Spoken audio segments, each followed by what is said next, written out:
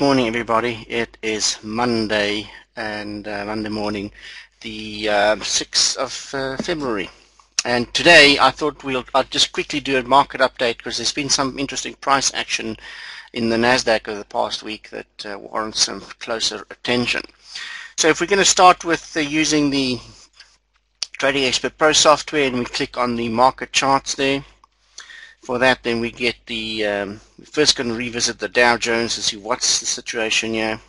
Our data is updated here.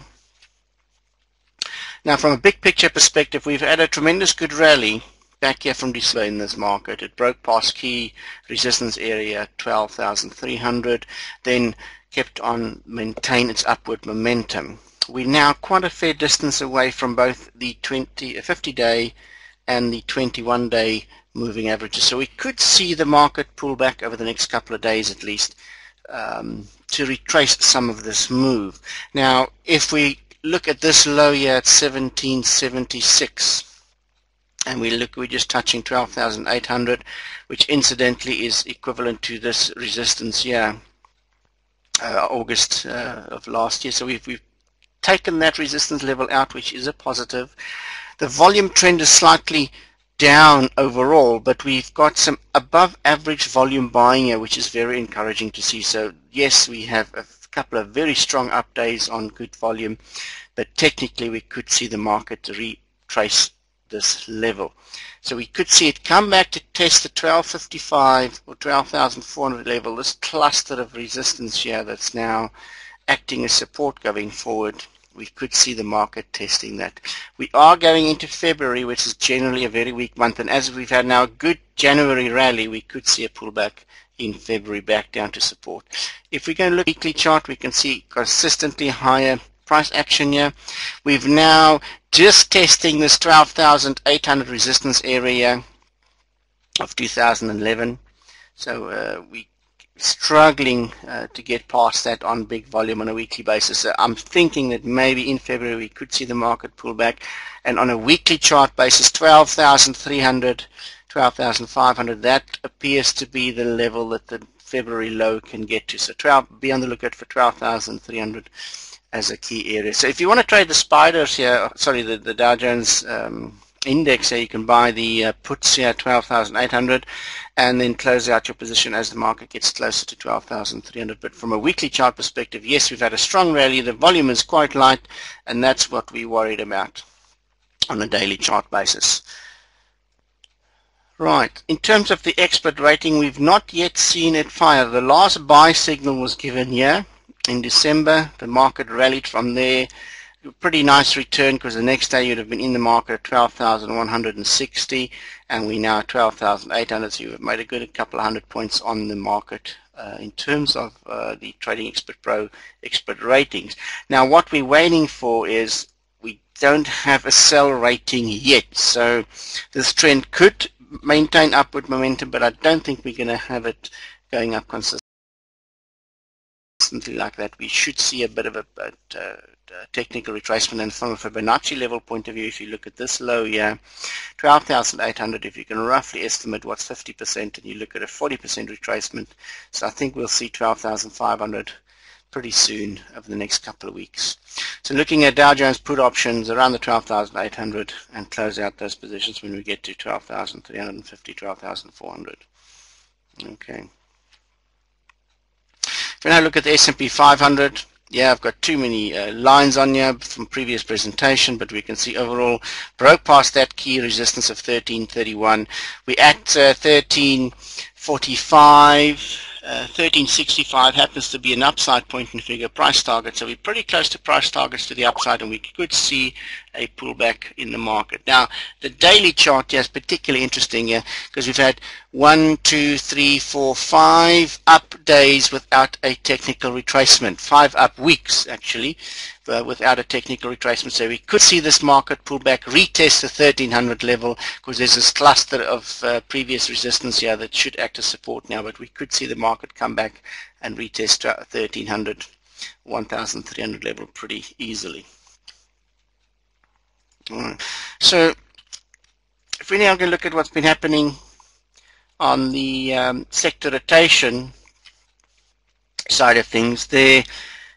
Scroll down, run the report, look at the market log report. We've actually had a turnaround in the MACD that's actually become decidedly bearish, so we could see a bit of a technical retracement. So if you're a MACD follower, a MACD trader, now would be the time to look at this market pulling back a little bit. So the MACD is not looking too positive, and if we go back to the Dow Jones and we pop a MACD on, we can see it's actually had a sell signal right here in this price action here. We've had a sell signal in the market there. Okay, so be aware that we could see a technical retracement. The market log report is decidedly bearish on the MACD, so we're kind of a bit cautious at new entry points in this. What's been happening on the sector rotation? We've seen overall foods have become decidedly negative, household products that's also negative somewhat, and services that's negative. Semiconductors still maintaining a positive situation there in terms of trend strength, bullishness. Trend scores 98. Other sectors with a very strong upside trend is pharmaceuticals. That's got a trend score of 99. And for those of you who don't follow this particular software, the trend score, the higher the trend score, the stronger the trend. So we're generally interested in something at 85 and above in terms of trend score. Financials, funny enough, also still in a strong uptrend. Consumers, computers, all these still have fairly good strong trends. If we drill back into, I just want to go into the semiconductor one and see what's the situation there.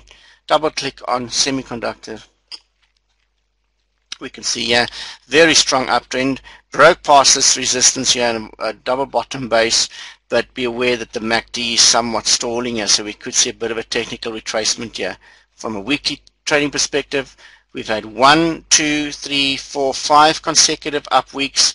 So we could see a retracement. The market's getting close to retracement in the semiconductor space. So you might look at the ETFs here in the semi space and look at some put options there, as the market should come back and pull back to the 20-day moving average at 6,400. Okay, so it could come back to retest this breakout. After a breakout, there's always the risk of a retest in the market. So if we look at the particular So if we look at the other sectors that's looking interesting here, pharmaceuticals, yeah, very strong uptrend that started in December.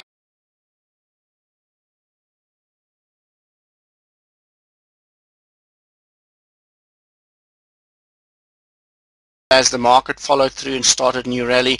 Note the MACD as giving somewhat of a trouble here, so we could see the market pulling back here a little bit, but we are a little bit worried that the market could come back and retest this 21-day moving average. We've not yet seen an expert rating sell signal, however. Oh, there we go. I'm speaking of correction. We've had a sell signal and an expert rating around about, so 2 days ago. We've had that sell signal, so maybe it's time to look at the pharmaceuticals and biotech sector to buy short-dated puts, because that could come back and retest the 3,550 area level there. So technically we've had an expert rating. Expert ratings tend to be a bit early. If we want to see which rules fired, you can just click on expert rating. You see there's 3 basic rules that were predominantly in the expert ratings influence here.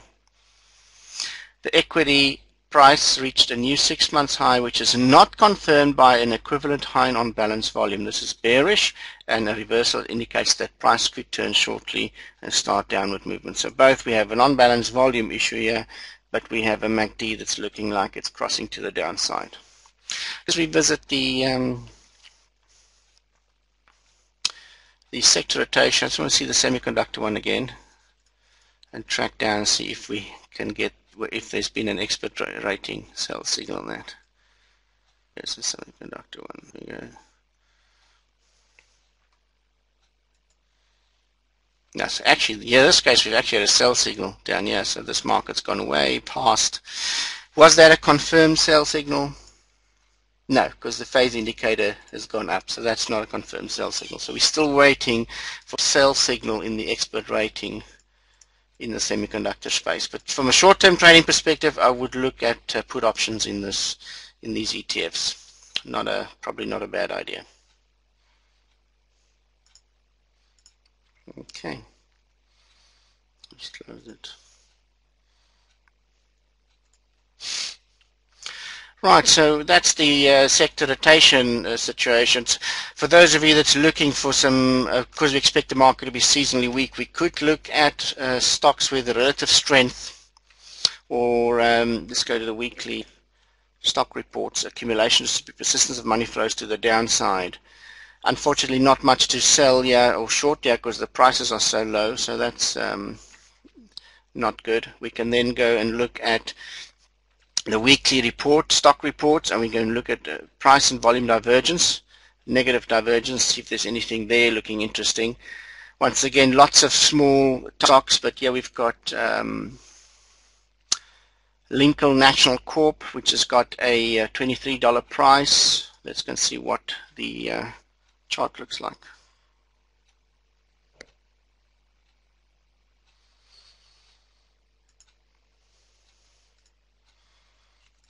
So here we go, we add the 21-day. So it broke out of this base and it could come back and reach the breakout price here. The only thing we need to check here is what is the MACD looking like.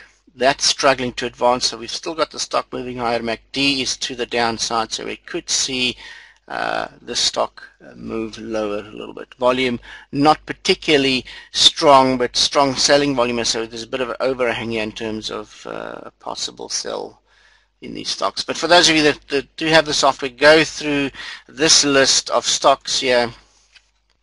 Price volume divergence report, where we have negative divergence between the price and the volume, and this is a weekly report which you can run this coming, you can run it today basically, because it will update with last week's data. A couple of interesting names to look at, MWI Supply, Royal Caribbean Cruises, interesting, RCL, with all the problems in the shipping industry right now. We can just get this chart to show Royal Caribbean Cruises. Here we can see big selling, big buying volume came through late in the week. If I look at the weekly chart, wedging higher, bounced off. This stock actually still needs to technically break out of this whole base. It did break out from that resistance point, and the next one will be $31.36 for it to break past on big volume. Once again, the MACD is not looking too good. On balance volume is still struggling a little bit, so we're moving sideways as well on unbalanced volume basis, so not exactly any fireworks here. How's the stock doing relative to the S&P? Slightly starting to underperform. So we can see the stock price here is lagging. It did very, very well, yeah, but relative to S&P, we're starting to look at a bit of a lagging stock here. So could look at put options for the quarter as people still struggling to deal with the shipping disasters, etc.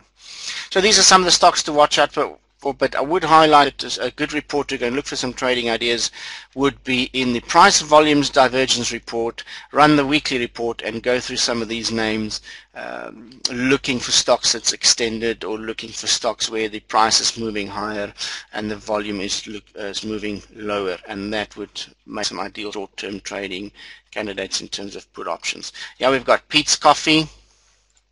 MACD is kind of sideways, but actually diverging lower. On balance volume, also diverging lower, and the price is kind of wedging in a triangular pattern here.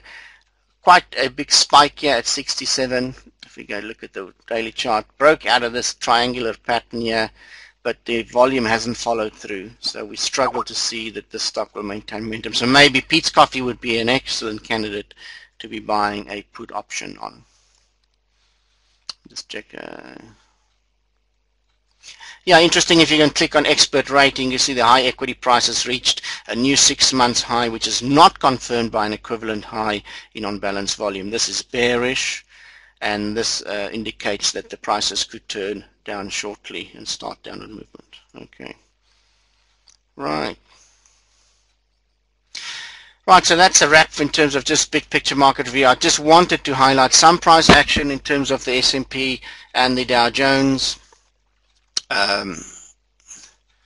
We We have, let me just get back to my menu here.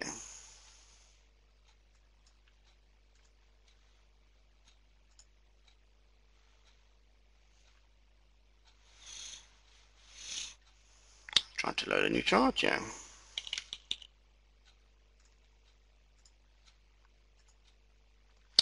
Let's have the right ticker again. So if we just look at the NASDAQ triple Q as a closing remark here,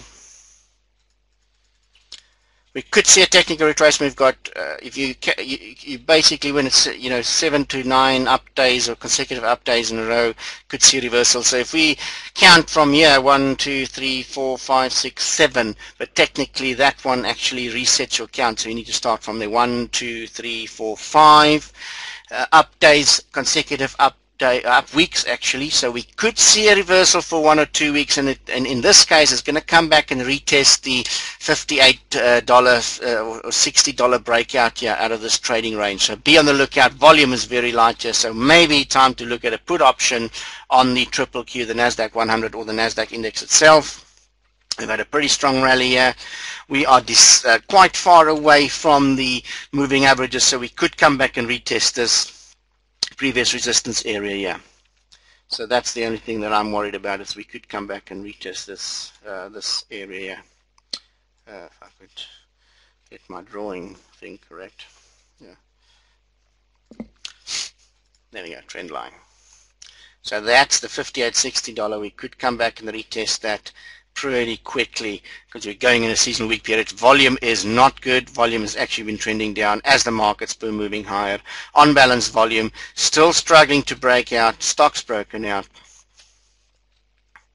And how's it done relative to the S&P? Very strong performance relative to the S&P. So on a relative basis versus the S&P, pretty strong, but we are still worried that the volume here is a little bit light. Lots of nibbling above average volume lately, but relative to where we come from the past, pretty light in volume. So we could see that the market could snap back for a couple of days, and now would be a good time to be buying put options on the triple Q.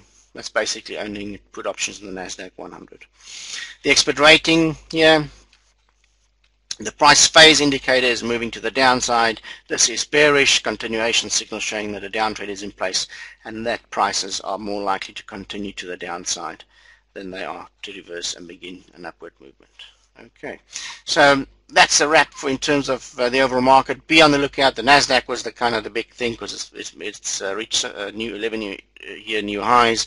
But I would like to point out we've had so many consecutive up weeks, and I am concerned that we could see a snapback to come back, retest this key resistance area, which should act as support. Volume is a little bit on the light side. Okay. For those of you still interested in the options coaching program we're launching over the next 3 months, there is still some seats available. If you go to thetradingprism.com, click coaching programs, options coaching, and I think that's next Saturday we're kicking off with a 3-month training course. It'll be well worth your while attending that. We're going to go through trading the options market pretty aggressively, and yeah, that's on February the 11th. We're doing a first really highly specialized, highly focused options training course in London.